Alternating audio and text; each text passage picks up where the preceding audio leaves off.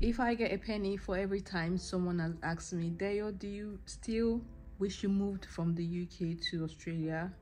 Probably be the richest person ever in this world. But hey guys, welcome back again to my channel. My name is Deo Goodness, and yeah, I'm a registered nurse. I'm currently practicing in Australia. I'm sorry if my voice is quite worse. It's because I have been sick. Yeah. I have been sick, okay? So I'm so sorry if I still feel down. I am still on medications, but hopefully I feel much better soon because I'm going on vacation. As you can see, my hair is done. Anyways, I'll be in Thailand soon. So yes, I have stayed in Australia for 6 months, and I just thought I'll give you a little bit of update because a lot of people have been waiting for me to still give updates. People are still doubting how life is in Australia. People are still, especially nurses in the UK, and I get it. Look, I understand. Look, it was really hard for me to move as well. I wouldn't lie. I mean, if you've been on this channel, you know there was a time I had to come up here and I looked this same way, only that I wasn't sick then. Telling you people on how much I am in the dilemma if I should leave or I should stay back in the UK, and just ranting about my life in general anyway. But because I asked the question and I asked you all to ask me questions about my life here in Australia, and I received loads of messages, and listen, this video is going to be a heart-to-heart talk. I wanted to answer those questions here in this video, but I realized I'm just going to be answering what you're asking me. But I want to talk first, so I'm going to make this video I'm going to make this live update into 2 sessions. One of them is me just speaking to you on how I actually feel and nothing but the truth. And the next one will be answering your questions. So make sure you subscribe if you're yet to, so that you can get the second one as well. And of course, turn on your notification. So how has life been in Australia? Before I came to Australia, I made so much research, okay? I made research about how life is here in Australia. I shared them here on my YouTube. I called friends that are here and we spoke, and it was like the dream. So yeah, I did make a lot of research, and I'm saying in all honesty because most people will be like, hello Dio, please be honest. Do you still love Australia, or do you still wish you moved to Australia?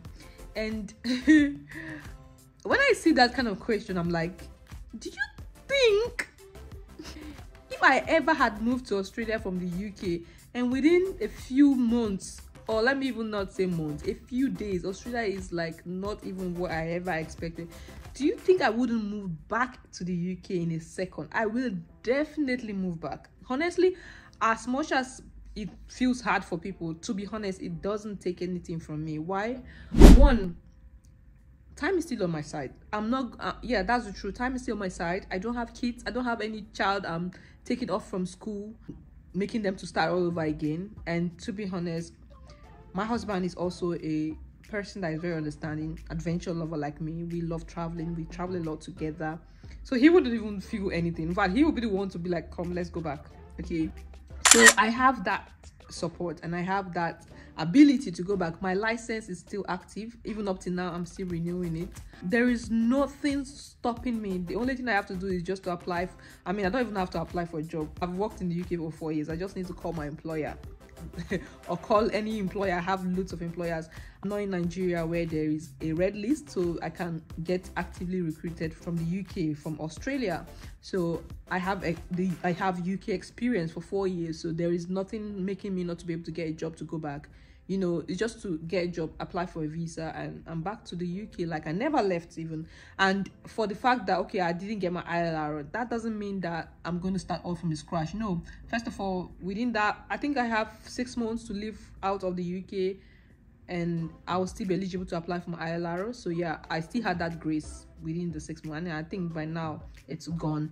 But even if, as of now, if I still regret it, I will move back. And that is because when you move back, I'm not like starting from scratch. Yes, my 5 years must have gone and I'm going to be starting all over again, but I have the UK experience. I can still do my agency shifts. I can still work with my employer. I was fine. I wasn't struggling in the UK. So yeah, that is not a scare for me. So when someone say, please be sincere, do you still wish you left the UK? Babies, in all honesty, The only regret I had was not leaving sooner. I'm being honest.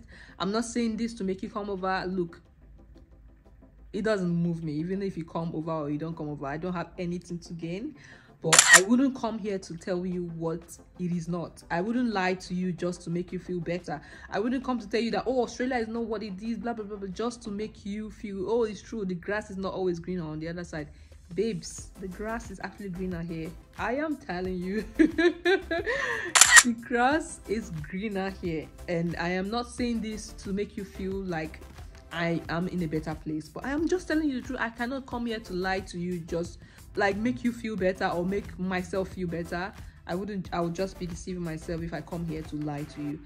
Everything I made my research about Australia when I came here, it was same and even better, and I'm not exaggerating it. Okay, so yes, if you are in the position where you're asking me if I regret coming to Australia, I will tell you for a fact I don't. The only thing I regret was not coming sooner. But yeah, that was the question I had most of the time, if I had regretted my decision coming off to Australia, and the answer is absolutely no. The only thing I regret was not coming anytime sooner, and I would not be able to give so much details because I feel like some of them are too personal to me, and like I don't want it to seem like boastfulness, but my 6 months here, what I've been able to do, it's okay. Yeah, I'm not gonna be too specific, but I'll leave you to it. Okay, I would leave you to it to decide if you would want to move. Like I said, moving to a new country, it should be a personal decision, not what your favorite influencer is doing or your favorite YouTuber or favorite whoever is doing, because I've made a video about that as well. So yeah, search yourself and think if you really want to move to Australia. But if you ask me, I'm telling you my personal perspective. My move from the UK to Australia was 100% worth it, even add 1 more percent, because in every aspect of my life right now, I've seen the growth. I have definitely seen the growth. And career-wise, I have gone back to school. I'm currently doing my postgrad studies. So yeah, that's why you see that I'm not really posting that much. I am trying. I had to get a video editor as well because of my tight schedule, and even still I am struggling to push out videos. So please bear with me with the slow content. I don't know what I was thinking, and I enrolled for full-time studies and I couldn't. And what's off, it is physical class, so it's face-to-face. Okay, I am more of a visual learner, so I want to see my lecturer, I want to interact with my course mates. And yeah, that's one thing that affected me during COVID time when I was studying. Okay, so I stopped, and right now I am back to school and I am doing a face-to-face class. I'll probably do a more detailed video on the course I'm doing and my career progression plan here in Australia, probably in another time where I feel more confident. But I had to drop my courses as well. I was studying full-time and I was not having it, so I had to drop some courses, and right now I'm only doing 2 units this semester. So yeah, so that's it about the school. And yeah, the school is funded by the government, so you see, because I'm a PR holder, I have that access to go to school. And yeah, like I said, I will do a video in more details about my postgrad and how I got the scholarship. Okay, but yeah, that's one glimpse. I just want to let you know that it is definitely better here, because as much as I know, I wouldn't be able to fund going back to school because of how expensive it is here in Australia without being a PR holder. So yeah, that's one benefit as well. I've talked about loads of benefit about life in Australia as a permanent resident, so you might want to check those videos out as well. And what other thing I want to talk about is just this happiness. Okay, this feeling of being settled, it is something money cannot buy. The feeling of settlement is definitely here, and I do feel it. 6 months down the line, if I was to do it again, I would do it earlier. That's what I want to say in all aspects. I haven't had any regrets, and I'm saying it as it is. Okay, I don't know if it will change, but I'm telling you what I feel right now. And people say, and I know a lot of people will be like, oh, you are still in your honeymoon phase, you know, that phase where you just recently moved to the country and you're only saying the good things. But I still put it to you that it is what it is right now. So I'll wait for that bad times to start happening till I tell people what it is. But yeah, life here has been good, and I will say, if you want to move over, whether you're a nurse, whether you are a doctor, please move. Please do. It will be daunting, okay, it will be scary, it will be hard the first few in fact, you just planning it as well, it will take a lot, but nothing will compare to you feeling a little bit settled in a different country. And that is what Australia gave me, that settlement, okay. And as much as it will never ever feel like Nigeria, currently Australia is home for me now. The finally having to settle here permanently, and like the weather is similar to Nigeria weather, which is what I'm used to, and even more. It is currently autumn. It's April, 1st of April. I'm making this video 1st of April, and they said autumn starts by March, and so far the weather is only just a bit cold in the morning, and that's it. And even in the morning, it's not like freezing, it's just like, you know, aircon vibe. It gives you like aircon vibe in the morning, and it gets very hot in the afternoon again. Like now it's very hot. I have my aircon turned on because of how hot it is. The only thing I just don't like is going to work very early, because I leave the house around 6 o'clock, and to be honest, during that time it's a bit dark, and by the time I get to work around 7, it's still a bit dark. So I don't like that. That's one thing I didn't like when I was in the UK as well, how dark it gets. But it is what it is during autumn, but it doesn't last that long anyways. As you already know, I still don't drive here in Australia, which is something that I have missed.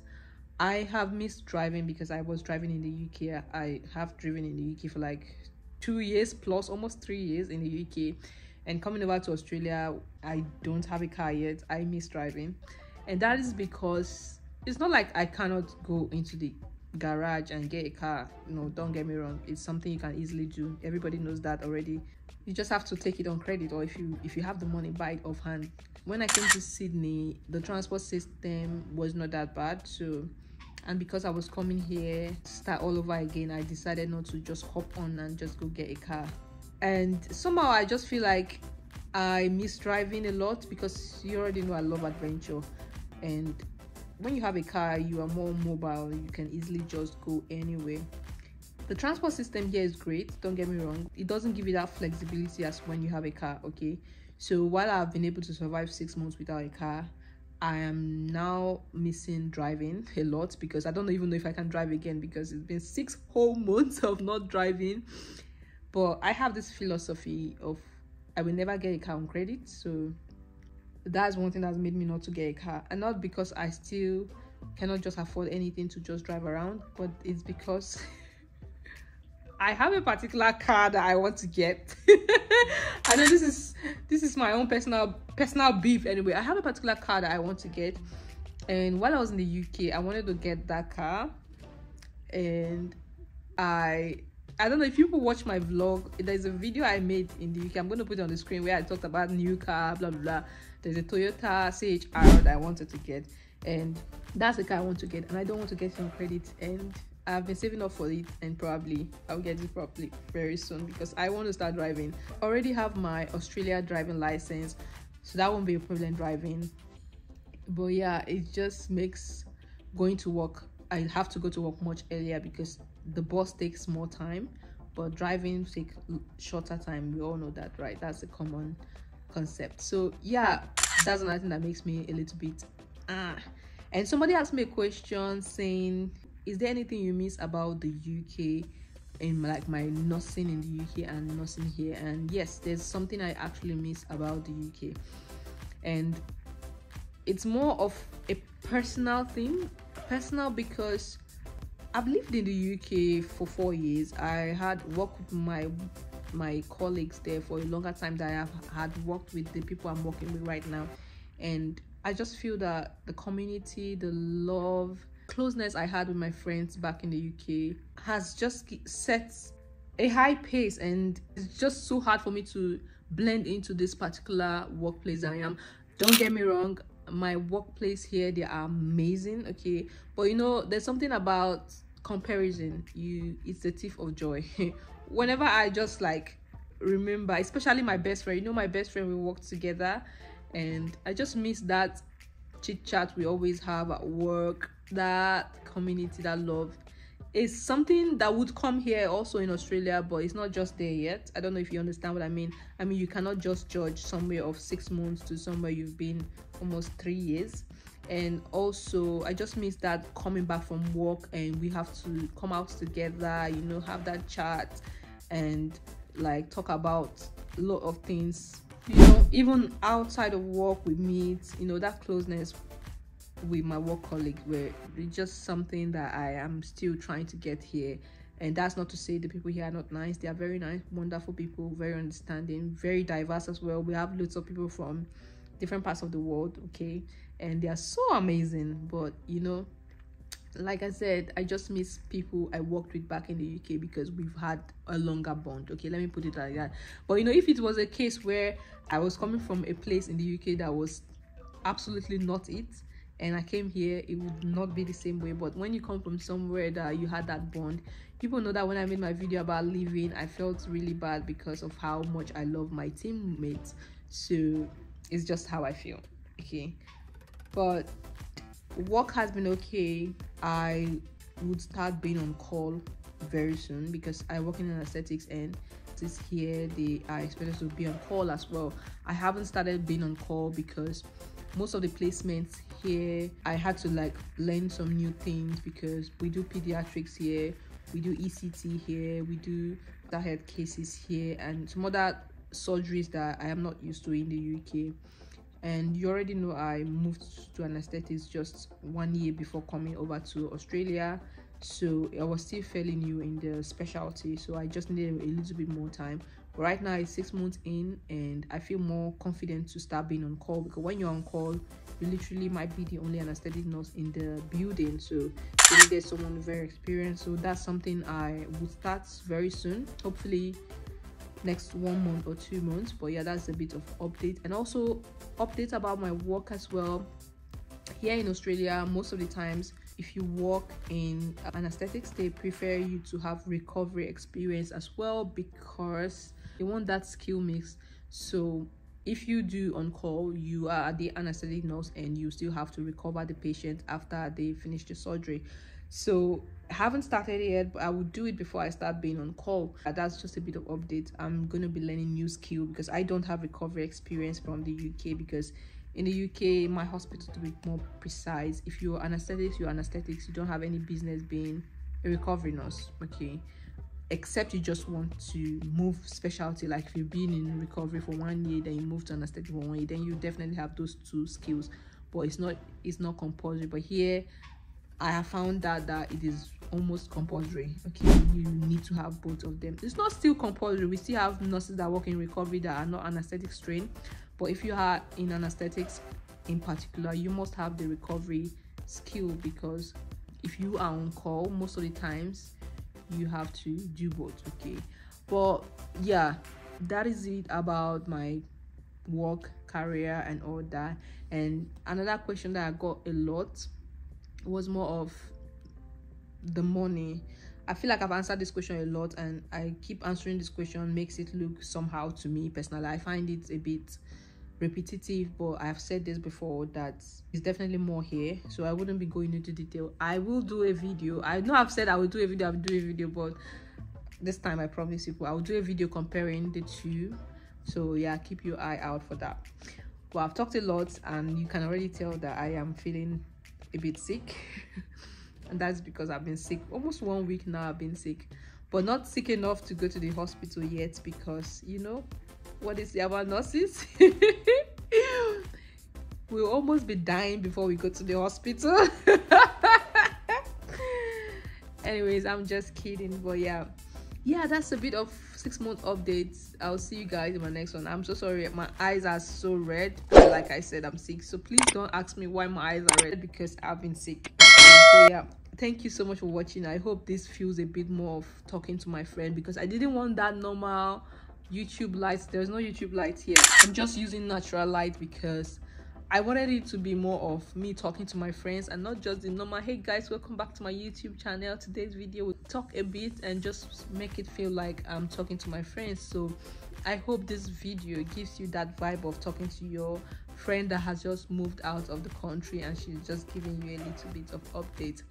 But I hope I feel better soon so I can film more videos for you people. And yeah, I will see you guys a bit later. Okay, so thank you for watching.